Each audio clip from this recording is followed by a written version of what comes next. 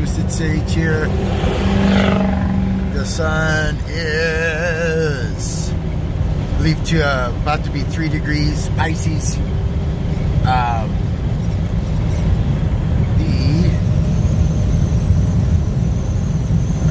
The moon's 23 degrees Gemini. So we're out of the sun-moon square.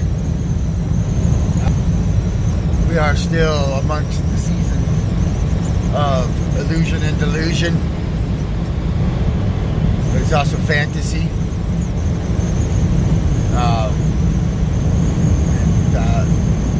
In the season of the highest energy of spirituality. Good news. Mercury is now direct. So I believe it came direct yesterday. So projects and issues moving forward. I've got my first court date tomorrow for driving unsuspended. I will let you know how that goes.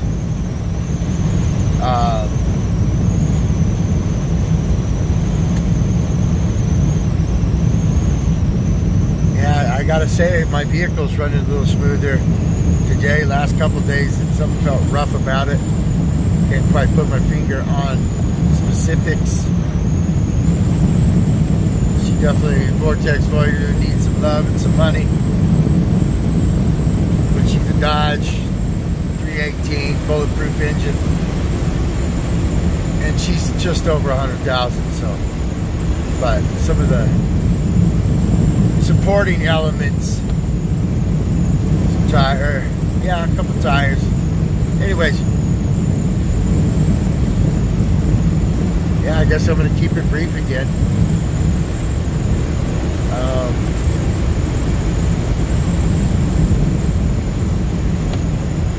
I'm feeling like I'm going to like Pisces season. I think I already have enough Aquarian energy in my chart, so I don't know, perhaps all the planets being there, maybe I spoke on this already, but it's kind of an overload. I don't need help from Aquarian. I already have that, although I am really in hope that Jupiter coming across my sun is starting to lighten my world, bring some gifts.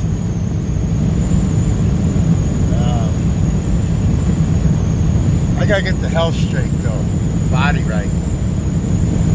If your vehicle's not running smooth, then it affects the rest of your performance.